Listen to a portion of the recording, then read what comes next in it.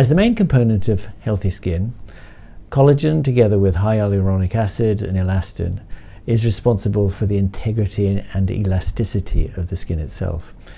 Young skin, in fact, is made up of about 80% collagen. But as you get older, the amount of collagen within your skin begins to naturally reduce at a rate of about 1.5% a year. And what happens is the fibers themselves get thicker and shorter, and as a result, the amount of collagen becomes far less dense.